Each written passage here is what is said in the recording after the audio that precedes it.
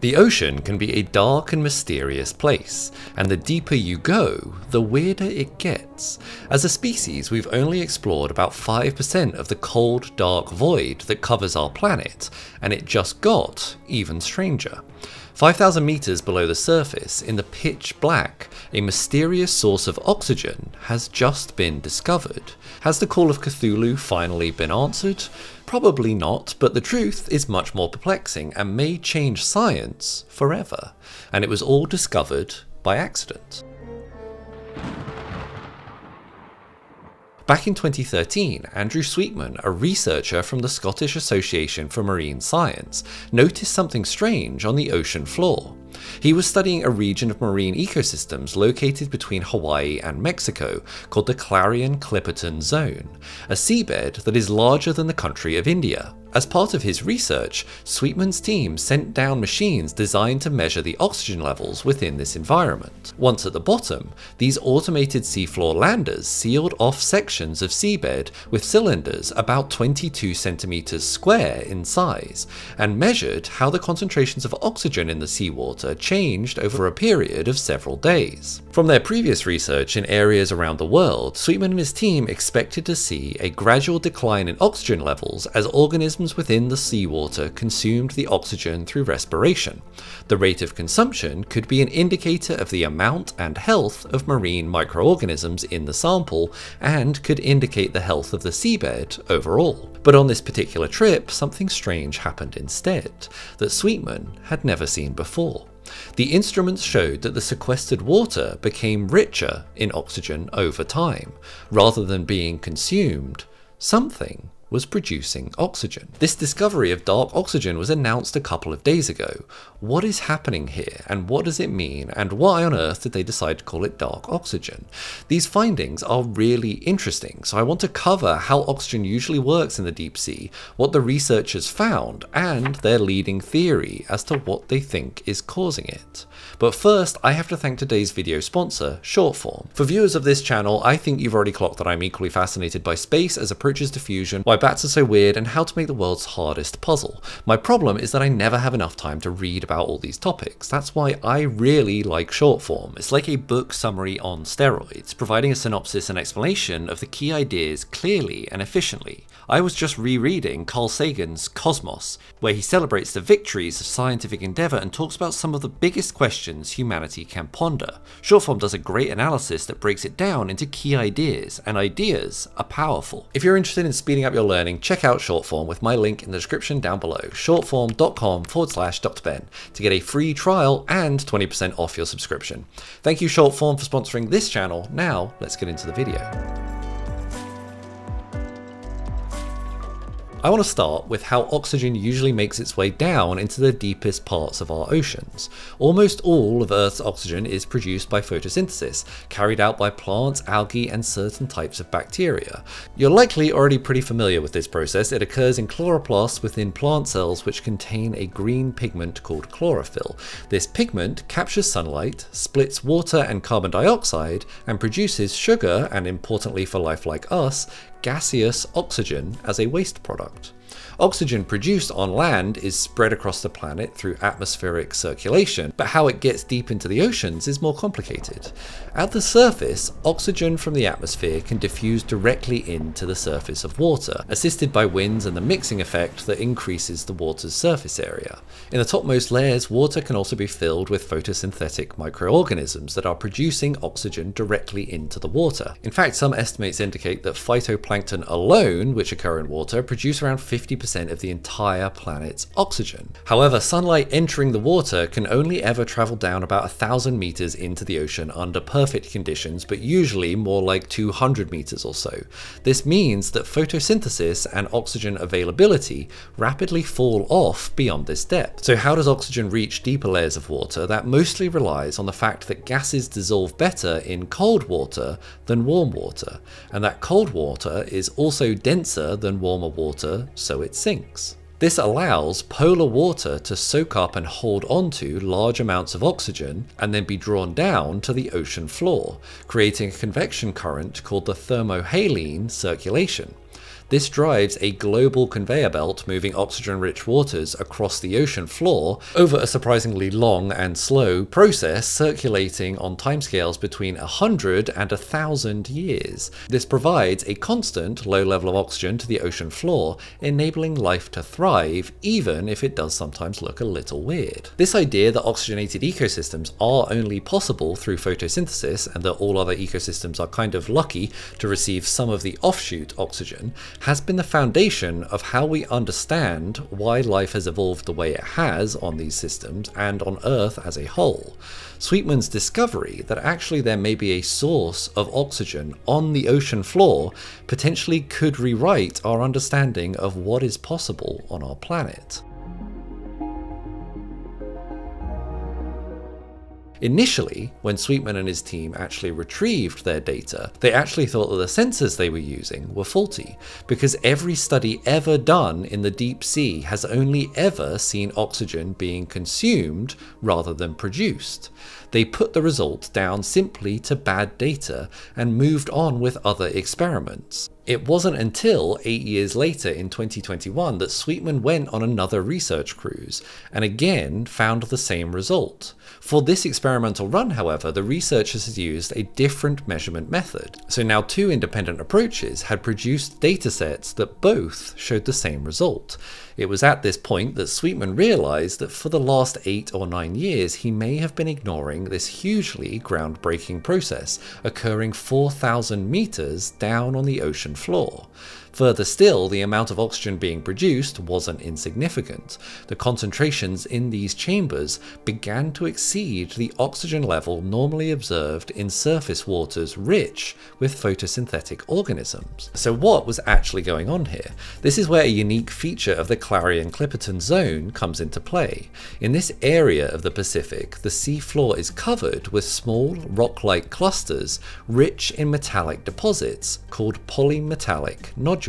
You may have heard of these clusters before. They are the resources often targeted by deep sea mining companies, as they're full of valuable materials like cobalt, manganese, and nickel, critical for various industries from battery technologies to consumer electronics. These polymetallic nodules were unique to the Clarion-Clipperton Zone that Sweetman was studying, suggesting that these rocks may have an important role. In September of 2023, Sweetman contacted his colleague Franz Geiger, a professor of chemistry at Northwestern University, to discuss possible explanations for this oxygen source. The result of this work was the pair coined the term dark oxygen because, like all good scientists, when faced with a mysterious phenomena that can't be explained, you just prefix it with dark.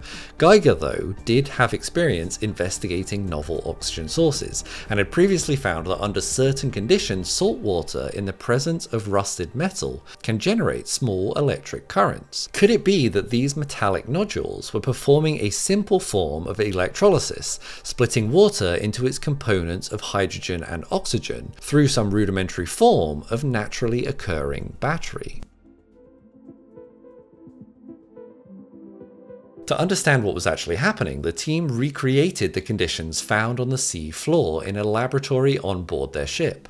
The researchers began by sterilizing their samples to remove possible oxygen-producing organisms from the samples of nodules and seafloor sediment to ensure that no other sources of oxygen generation existed in their experimental equipment.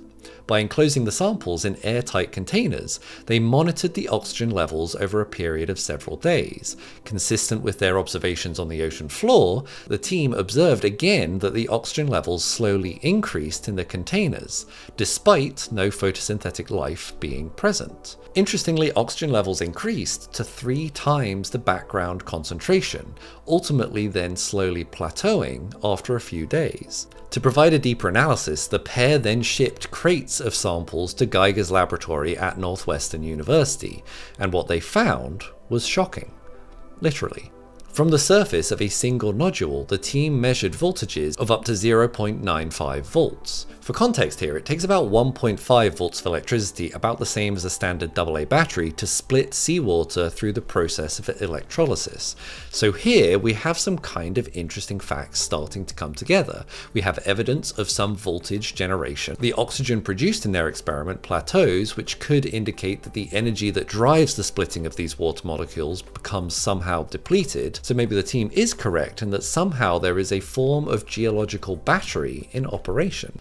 Polymetallic nodules are pretty strange structures, typically forming over millions of years, as metals from seawater precipitate onto a nucleating point, usually something like a fragment of shell, a bone, or a rock. And most of the estimates that I've seen say they grow at a rate of 1 to 10 millimeters per million years. In the paper, they hypothesize that the dark oxygen production may have partly resulted from seawater electrolysis, with the necessary energy coming from the potential difference between metal ions within the nodule layers, leading to an internal redistribution of electrons. They go on to say that the geobattery hypothesis is further supported by the link between the dark oxygen production rate and the average surface area of a nodule. What does that mean? That just means the bigger these nodules get, the more oxygen they seem to produce. This connection could be due to an increased abundance of anode and cathode sites, or a greater abundance of high nickel or copper dendritic porous layers in the larger nodules. However, that kind of opens up more questions, like why didn't this process deplete a long time ago? A battery in practice is actually a very hard thing to get right. I appreciate here that this is still very early work, but this feels like kind of a weak argument to me, because many mechanisms could be surface area dependent. At the moment, we just don't really know what is actually happening here. One point I did find interesting though was that there was a theory put forward by the researchers that potentially the initially very high oxygen production rate that ultimately then plateaued may have been related to the bow wave of the landing vehicles removing sediments from the surface of these nodules and exposing electrochromically active sites. This again is kind of surprising to me, and I'm not entirely sure that I'm convinced by that as an explanation. In my mind, the rate at which these nodules grow is so incredibly slow that the idea that sediment deposition or removal of that sediment is ultimately the rate limiting step just doesn't really feel that reasonable to me. But as of yet, we have very little further information. We do know though that oxygen, it looks like, is being produced. And actually, that's a really awkward realization for the deep sea mining companies that partly funded this research. If we do find that these polymetric nodules provide essential sources of oxygen for deep sea life, but potentially also for our planet as a whole, then maybe mining these deposits for resources could turn out to be a really bad idea. In response to this study, Patrick Downs, a representative of the Metals Company, one of these deep sea mining companies that funded the work, said he has serious reservations about the findings, adding that his own analysis suggests Sweetman's results are due to oxygen contamination from external sources, which would be very convenient, say, if you were a mining company that didn't want its operations to ultimately be disturbed.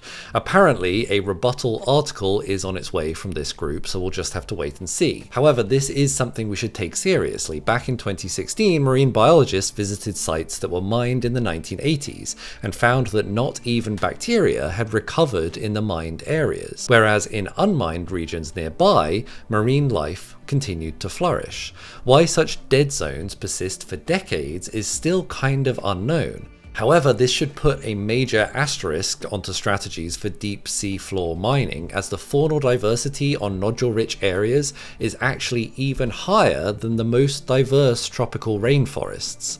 A deeper understanding of how these oxygen generation mechanisms work, and if they are significant to oxygen levels on our planet, either now or at any time in our past, could be influential to understanding not only how life evolved on our planet, but also how we look out to our universe to determine if what we are seeing out there are actually signs of life. If oxygen can be created easily and commonly without the need for life, our studies looking for molecular oxygen on exoplanets might turn up nothing more than just a bunch of space rocks. This is a really fascinating and deep topic, and if you are interested in it, we actually did a video very recently with literally one of the pioneers of research in this field looking for signs of alien life that are out there in the universe. I'll leave a link somewhere or down in the description so you can find out more. I want to know what you think about this breakthrough.